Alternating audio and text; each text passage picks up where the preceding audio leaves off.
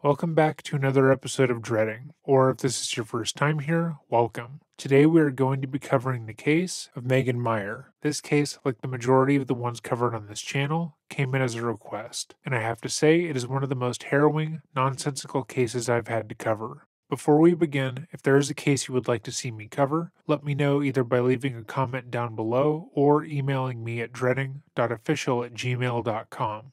I also want to say thank you for all the recent support, as this channel has reached over 400,000 subscribers in under a year. I appreciate all the kind words, criticisms, and help that all of you have so graciously provided me, and I hope to do better in the coming months. With all of that said, let us begin.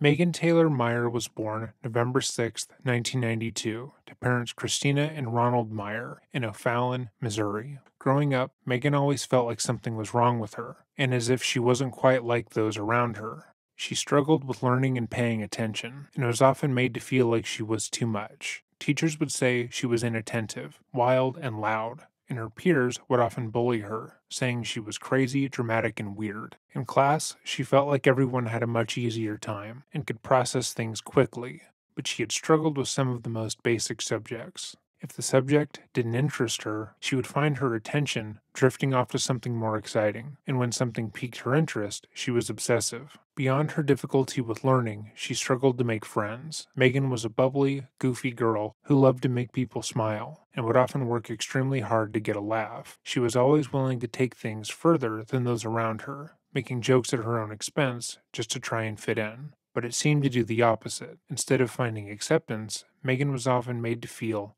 as if she were wildly different from those around her. Megan became the target of bullying in her school, and was picked on for everything, from the way she talked to her weight. And the more she tried to fit in, the more she felt like she didn't. And by the time she was in third grade, when she was just 11 years old, she had already begun to consider taking her own life. Thankfully, she told her mom, who immediately sought out to get her daughter help. After speaking with a psychiatrist, Megan was diagnosed with attention deficit disorder and depression, stemming from deeply rooted self-esteem issues. Having a name and diagnosis seemed to help Megan and her family for a short while, as they could put into practice some of the advice that her psychiatrist would recommend. But still, the bullying at school didn't stop. Megan did have one friend, though, a girl who lived on her block, who was also in her class, Sarah Drew. Sarah, like Megan, was often ridiculed and bullied, and the girls leaned on each other for support. But as is the case in most middle school friendships, they would often fight, stop speaking, then make up as if nothing happened. Their families were friends, having met when Christina sold the Drews their home, and the girls were often at each other's houses. They spent holidays and vacations together, and when they weren't fighting, they were inseparable. The summer before the start of middle school, Megan told her mom and Sarah that she was excited for school to start. She had hoped that the new year would bring her a new chance to make friends and be seen as more than just the weird girl who everyone made fun of. She felt as if she had matured and had her sights set on befriending the popular girls at school. However, the opposite would happen. The girls who Megan had been so keen on befriending would turn on her in the first weeks of school, and once again, Megan was the target for bullying. This time, the girls in her class focused mainly on her weight, telling Megan that she was fat and unsightly. Every time she ate at school, girls in her class would make cow noises at her and comment cruelly, and she quickly stopped eating during the day. The bullying got so bad that Megan eventually broke down and begged her parents not to take her to class. Every day she would cry when she got ready, asking them repeatedly to let her stay home, and when they picked her up, it was the same. Christina and Ron believed that eventually things would turn around for Megan, but things continued to get worse. After a few more weeks of torment, Megan told her parents that she couldn't go back to school, and that they needed to either homeschool her or transfer her to a new school, which they eventually did. This change proved to be beneficial for Megan, as she was able to make new friends and integrate into her new school without issue. In just 3 months at the new school, Megan was able to make new friends, join volleyball, and seemed to be feeling better than she had in years. Only one thing seemed to be an issue, and that was the fact that she had grown apart from Sarah Drew. Christina told her daughter that that kind of change was normal. People sometimes grow apart, then back together, and she was sure that whatever had happened between the two girls would right itself in time, but unfortunately, that was not the case.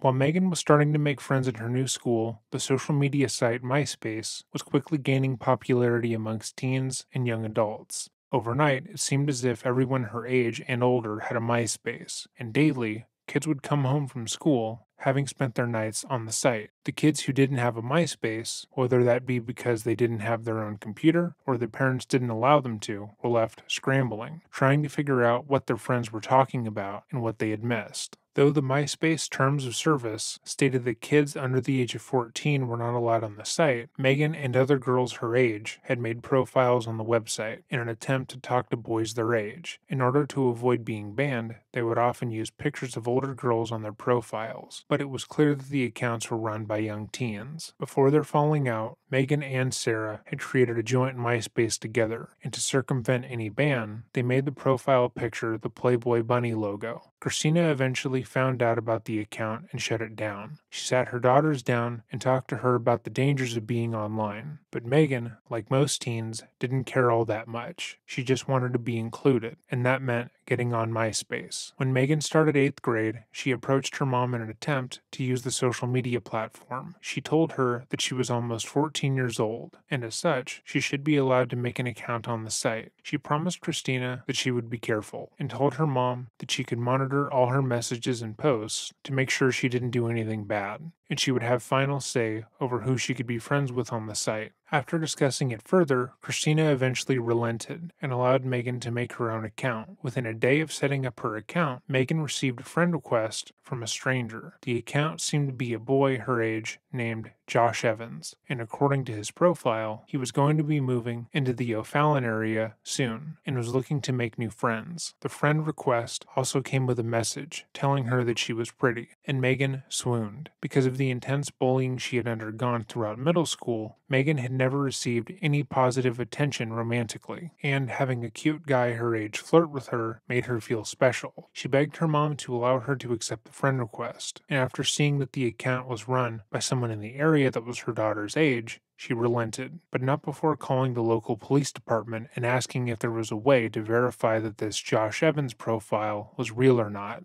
Megan and Josh started talking, and he seemed to be the perfect guy. They had similar interests, and he seemed to like everything she did, and he told her she was the most beautiful girl he had ever seen. Megan felt as if she was on cloud 9. She began telling everyone around her about Josh, how kind and considerate he was, and every day she would rush home to get online, hoping to talk to him. But there were a few red flags, ones that would only become apparent later. Megan had fallen head over heels for Josh, and would often ask him if they could talk on the phone, but he would refuse, saying that neither he or his mom had a cell phone or a landline. This was exceedingly uncommon, given that most people needed to have at least a landline to be able to go online. But, according to both Christina and Ron, their daughter was the happiest she had ever been. She was constantly smiling and talking about her online crush, and she was making more positive changes in her life because of it. She was more outgoing, no longer caring about the judgment of others around her, because she felt as if Josh liked her the way she was. By October 2006, Megan was ecstatic. Her online relationship was going well, her birthday was right around the corner, and she felt as if, for the first time in her life, everything was going great. Her parents had planned an elaborate 14th birthday party, including a grand entrance where she would be carried in by her father, and for the first time in her young life, she felt comfortable inviting her friends from school. However, on October 16th, everything changed. Out of nowhere, Josh's messages changed tone. He told her, "I don't know if I want to be friends with you anymore, because I've heard you're not very nice to your friends." This, of course, shocked Megan. She had no idea where this was coming from, especially given their past conversations, and she desperately asked Josh what he was talking about. She frantically messaged him, asking for some form of clarification, but seemingly got nothing in response. The next day, Megan couldn't get her mind off of what had happened on MySpace. She was down on herself, wondering what had changed Josh's mind about her, and hoping that he messaged her. She attempted to get on MySpace at school to see if he responded, but was forced to wait until she got home to check. And to her shock and horror, Josh had not only responded to her, but he had publicly posted some of their private messages. These messages had been Megan at her most vulnerable, and some had gotten sexual in nature. Messages where Megan had talked about her friends to Josh, vented to him about her life, and more were shared via bulletins, and some had polls attached to them. People began posting their own bulletins about the situation, talking about what they thought about Megan, which was notably all negative. The 13-year-old had no idea what to do. Her life had been so blissful mere days beforehand, and she felt as if everything was going so well, and now she felt alone and violated. Her most intimate moments were being ridiculed by her friends and classmates, and she called her mother hysterical. Christina, not understanding the situation entirely, told her daughter to sign off, believing that whatever was happening couldn't be that bad, but Megan couldn't. She felt as if she needed to defend herself, or at the very least, find out why Josh was doing this. He had been her best friend just days before, and she had no idea what she had done wrong. After her orthodontist appointment, Christina called her daughter to see if she had signed off, only to learn that Megan was even more upset, having gotten more messages from her peers. When her mother returned home, she scolded her daughter, but for not listening to her when she said to sign off. It was a whirlwind. It was Josh saying horrible things to Megan, Megan saying things back to him. Nasty messages from a boy who just a day before meant everything to this lonely girl. One in particular cut deep. The world would be a better off place without you and have a shitty rest of your life. Megan was distraught beyond words. This is the part I'll never forgive myself for, because she was looking for me to help calm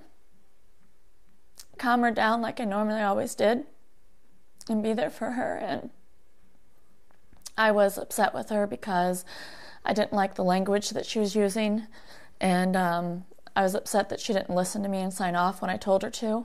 And so I was aggravated with her about that and told her that she knew better. And she just said to me, "You're supposed to be my mom. You're supposed to be on my side." And she took off running upstairs. And for some of the language she had used in the messages themselves. After screaming at her mother, Megan ran upstairs, and it was there where she hung herself from her closet using a belt. Her parents believed she was cooling off after the argument, and that when they got her for dinner that night, she would be calm enough to talk about what had happened that day. But 20 minutes later, Christina would find her daughter. Tina left, walked upstairs. I didn't really pay much attention to it. And then I just heard a blood-curdling scream. I just saw her hanging from her closet. When she just screamed, I was right there. I tried picking her up. I held her, and I yanked the whole closet thing out of the wall. And Tina ran and got a knife so I could cut the belt from around her neck, and then started performing CPR. She had tears the entire time running down the side of her face until she passed away. Just like, please, please, Megan, breathe. Megan was pronounced dead the next day.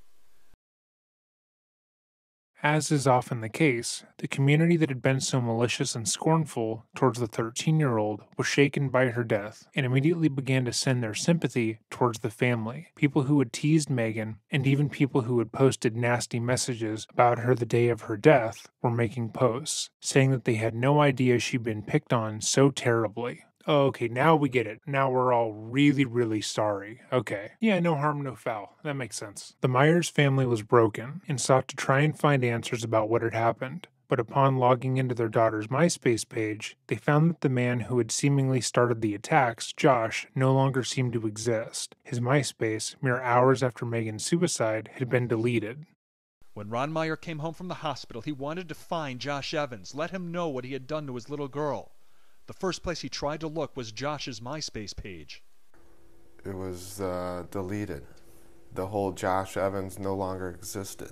However, they were able to see her last messages with Josh via AOL Instant Messenger, and it became clear why she had felt the need to take her own life. The boy who had lifted her spirits had told her, "Everybody in O'Fallon knows how you are. You are a bad person and everybody hates you. The world would be a better place without you." In response, Megan simply replied, "You're the kind of boy a girl would kill herself over." It became clear that whatever had happened, Josh Evans had played some part in it. Christina and Ron showed the police the messages and gave them everything they had on the young boy, explaining the relationship between him and their daughter. However, the police quickly noted that online bullying and simply telling someone that they should die didn't constitute a crime. But that wasn't the only issue with the case, as they were quick to discover that Josh Evans didn't really exist. The profile itself led to a dead end, and the investigation seemed to be at a standstill while the police tried to contact MySpace. That is, until 6 weeks after Megan's funeral, when a single mother contacted the Myers family and told them they had information about Josh. While the family didn't know this person directly, they were a close neighbor, and someone who agreed to their measures of talking at their grief counselor's office. It was then that they were informed that their suspicions had been correct. Josh Evans wasn't a real person, but a fake profile that was made with the direct intention to mess with their daughter. And worse still, it was created by Lori Drew, mother of Sarah Drew and friend of the family. In the time since Megan's death, the Drews had provided comfort and kindness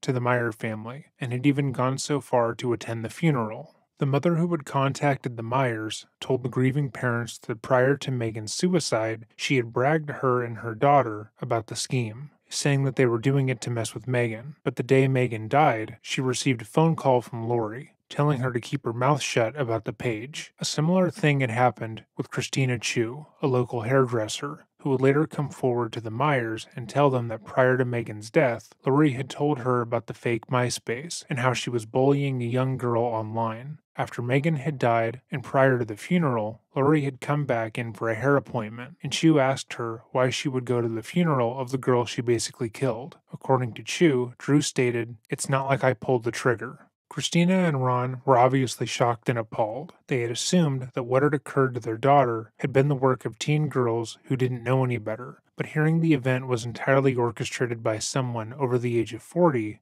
someone who knew about Megan's past issues with bullying and thought it would be funny to attack her and rage them, especially since after the funeral, the Drews had asked them to hide some of their kids' Christmas presents in their garage. The people who bullied their daughter into taking her own life asked them for a favor, and they had done so without question. After the meeting, the Meiers went back to their home and destroyed the gifts they had been storing for the Drew family. They then carried the carnage over to the home, just 4 doors down, and left it on their driveway, spray painting Merry Christmas on the box, carrying their remains. Upon seeing what the Meiers had done, Lori and her husband realized that the Meiers now knew that they knew, at least partially, about what had happened, and that they should probably try to make amends. They claimed they wanted to explain themselves and tell the Meiers everything, which is entirely irrational. How they expected to talk through the fact that they had maliciously bullied a 13-year-old that they knew was depressed and dealt with suicidal ideation to the point of killing themselves, I don't know. But according to their own admission, that's what they attempted to do. They walked over to the home and banged on the door, telling Ron and Christina to come outside to talk to them. The pair taunted the family, saying to come out and speak to them like adults, but they remained inside, with Ron informing them if they didn't get off their property, he would force them off. He had his friends explain to the Drews that they didn't care about what they had to say. There was no reasonable explanation for making a fake account to bully their daughter into taking her own life. Despite this, both Lori and her husband did this countless times, seemingly mocking the family for not wanting to speak to the people who harassed and exploited their deceased daughter. Following the Meiers finding out about Lori's involvement in their daughter's death, it seemed that the entire community of O'Fallon had heard about what had happened and sided with the Meiers. Tensions grew in the community, as most people found what Lori had done to be disgusting, and she, for one, felt as if she was being unfairly victimized. On November 25th, a bit over a month since Megan's passing, Lori called the police and filed the following police report. Lori Drew wished to inform law enforcement about neighborhood dispute. According to Drew, she felt she needed to confront the neighbors, identified as Ronald Meier and Christina Meier, in reference to their daughter's suicide. Drew explained she wanted to tell them what she did to contribute to the Meier's daughter's suicide. Drew stated in the months leading up to Meier's daughter's suicide, she instigated and monitored a MySpace account which was created for the sole purpose of communicating with the Meier's daughter. Drew said she, with the help of a temporary employee named Ashley, more on her in a bit, constructed a profile of good-looking male on MySpace in order to find out what Megan was saying online about her daughter. Drew explained the communication between the fake male profile and Megan was aimed at gaining Megan's confidence and finding out what Megan felt about her daughter and other people. Drew stated she, her daughter, and Ashley all typed, read, and monitored the communication between the fake male profile and Megan. Drew went on to say the communication became sexual for a 13-year-old. Drew stated she continued the fake male profile despite this development. Consequently, this would make her, an adult woman, guilty of sexually exploiting a minor online. In this case, that thread is often not touched upon, but I felt it important to note. According to Drew, somehow, other MySpace users were able to access the fake male profile, and Megan found out she was being duped. Drew stated she knew arguments had broken out between Megan and other users on MySpace. Drew felt this incident contributed to Megan's suicide, but she didn't feel as guilty because at the funeral, she found out Megan had tried to commit suicide before. Lori is obviously trying to defer any guilt and responsibility on her employee, or her daughter's part here, stating that somehow hackers were able to access the fake account and they were the ones to send the final cruel messages to Megan. She had already admitted to the bulk of the harassment and claimed to have made the account with the idea of bullying Megan, but apparently admitting that she had caused the child's death was a bridge too far. Drew explained the neighborhood had recently found out about her involvement in Megan's suicide, and her neighbors had become hostile towards her and her family. Despite the recency of the suicide and several neighbors in recommending she not confront the Meier family, especially on Thanksgiving, Drew stated she and her husband attempted to contact the Meier family 3 times, banging on the door, although Mr. Meier had already told them to leave. Drew wished the current tension in the neighborhood be documented, in case any of her property is damaged. Further, Drew insisted on contacting the Meier family to inform them of what she knows. Drew stated she just needed to tell them to relieve herself of any responsibility and apparent guilt. As if that wasn't enough, 5 days after filing the police report, the Drews sent the following letter to the Meiers. Ron and Tina, we are very sorry for the extreme pain you are going through. It can only imagine how difficult it must be. We have every compassion for you and your family. It is apparent from recent happenings in the neighborhood that you have been given information that causes you, and now others, to believe that we bear heavy responsibility for Megan's death. Though we have wanted to talk to you about the information we know, no time yet seemed appropriate. Things have now taken a turn that suggests whatever information is being discussed surely goes beyond what we know. You have made it clear that you do not want to talk to us, at least not at this time. We believe it's important that you give us the opportunity to talk with you as soon as you can bring yourself to do so. Our interest is to make you fully aware of the facts that we are aware of. Sincerely,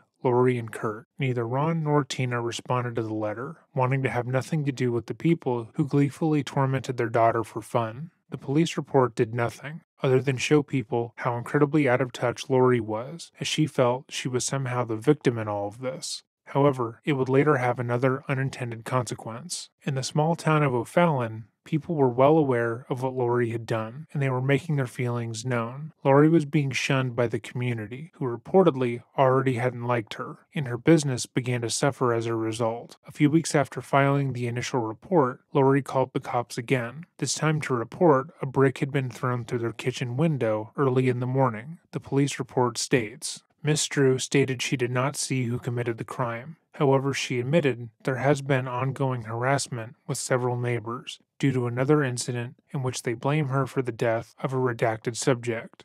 A month after, she called the police again, stating that the Meiers were harassing her family and causing them a great deal of grief and distress, which is incredibly ironic given that she killed their daughter. She claimed on January 21st, 2007, that Ronald Meier had driven by their house that morning while her family was outside shoveling the driveway and yelled, "Who are you going to kill today?" According to the police report, she claimed that because of the harassment and tension in the community, her daughter was being ostracized, and it was no longer safe for her to walk to school or play outside. She told the police dispatcher she would be installing security cameras around her home, just in case, and that she was hoping to avoid taking this issue to court. 3 months later, Drew called the police again, this time saying a paintball had been shot at her home, which she believed was done by the Meiers. Despite installing security cameras, the person who shot the home wasn't seen on any of them, as if they knew where the cameras were and how to avoid them, and they had only shot the home one time. Lori refused to give the security footage over to the police, saying she was going to use it in the lawsuit she was planning to file against the Meiers, and claimed that she only wanted to contact the police so they had a record of what had happened. However, based on the details of these claims, many people believe Lori was the one behind both the brick through the window and the paintball being shot at their home. Many people who have been close to the case state that it was clear that she was attempting to make herself the victim of the situation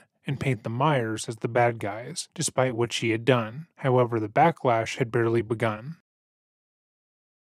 It wouldn't be until nearly a year after Megan's death that the media picked up on what had happened. The Meiers had been advised by the FBI to refrain from talking about the investigation as it was ongoing. But after reading an article on online harassment, Megan's aunt, Vicki Dunn, reached out to a reporter to cover the story. After the initial report, the story quickly gained steam, with CNN contacting the Meiers to talk about what had happened and how no charges had come down in the case. When reached for comment, a police spokesman said Drew's behavior might have been rude and immature, but it was not a crime. The story grabbed headlines, with people appalled at what had occurred. And although Lori's name had been kept out of certain publications, online sleuths were able to find her within days. Lori's name, address, and phone number were publicized, along with calls to boycott the Drews family business. Despite what she had said about online harassment being not that bad when she did it to a 13-year-old, Lori felt as if, when it was directed at her family, it was too much. As the world was learning about the case, a blog popped up, criticizing how the case was being handled and how people were making it seem like Megan was an innocent victim. The blog was titled simply, "Megan Had It Coming,"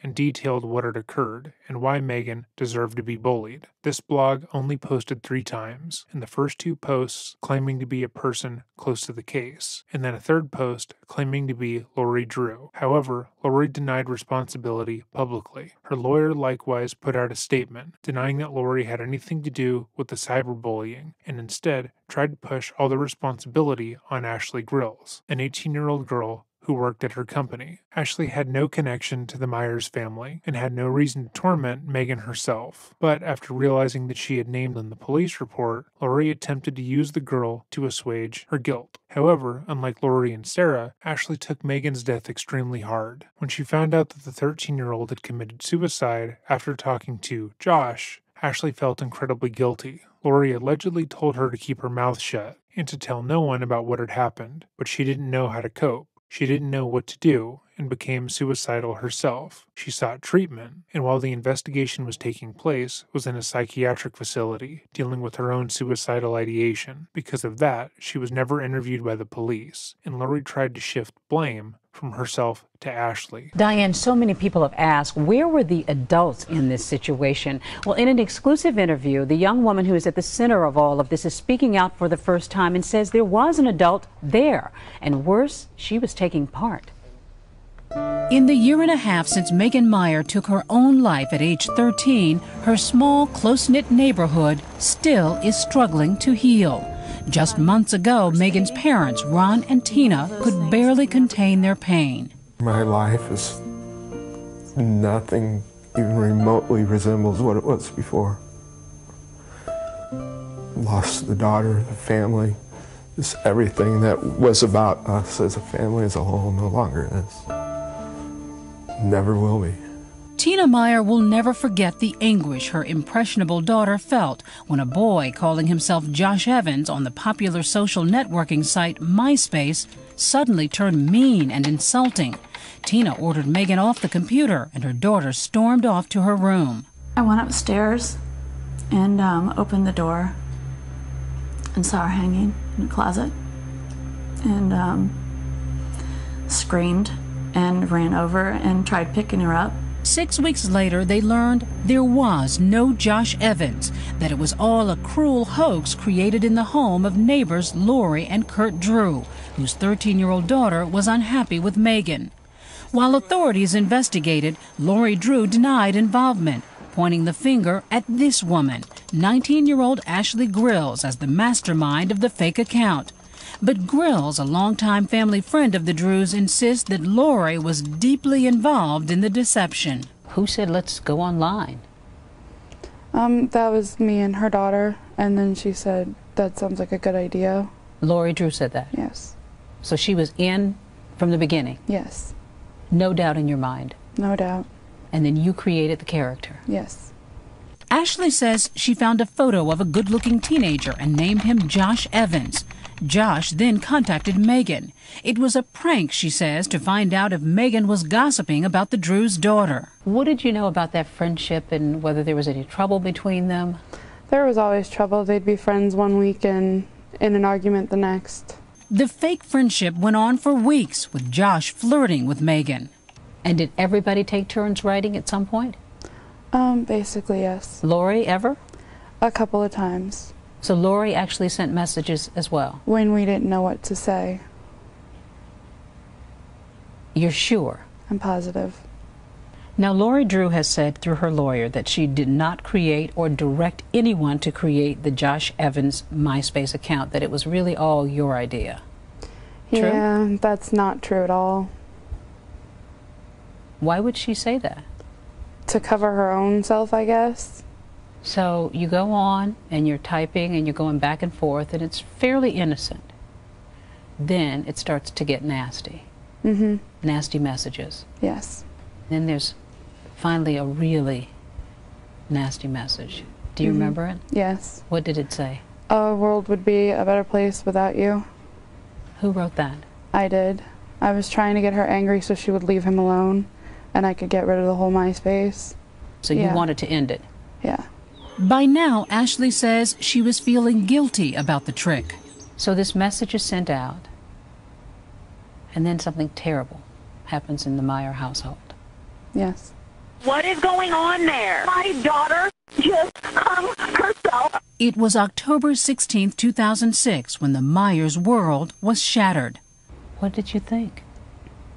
What did you feel? I thought it was my fault.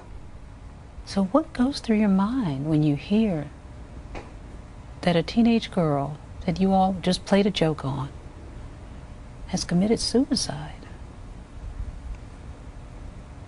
A lot of things. Like it was my fault. I shouldn't have said what I said. She says that Kurt Drew insisted that she quickly close down the MySpace account and that Lori instructed her to keep quiet.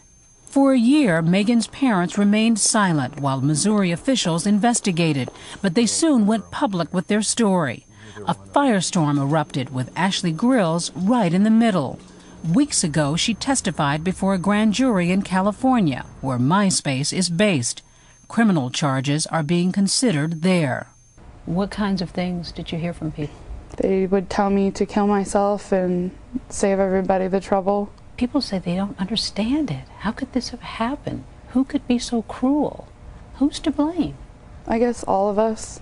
I mean, I'm partially to blame. They are partially to blame. What do you want people to know about you? That I'm not heartless. I do know what I did, and I take responsibility for it every day.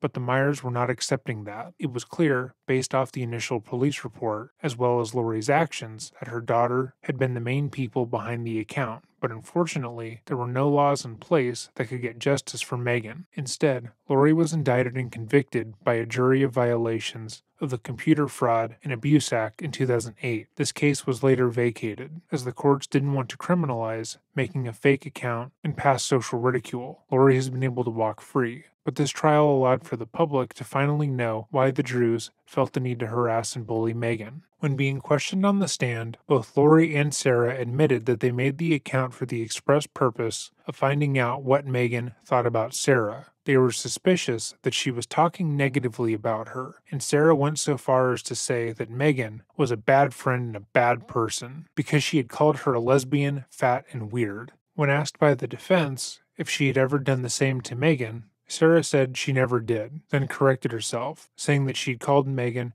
negative things sometimes, but she was a good person despite that, which is obviously ironic. After realizing Lori would never be brought to justice for her actions, and that technically nothing in this case broke the law, the Megan Meier Cyberbully Prevention Act was passed. Tina then founded the Megan Meier Foundation, a nonprofit that was made to educate about and end cyberbullying. A link will be left below to donate. If you have made it to this part of the video, thank you for watching. If there is a case you would like to see covered, let me know by leaving a comment down below or email me at dreading.official@gmail.com. Thank you so much for the 400,000 subscribers, and remember, stay safe.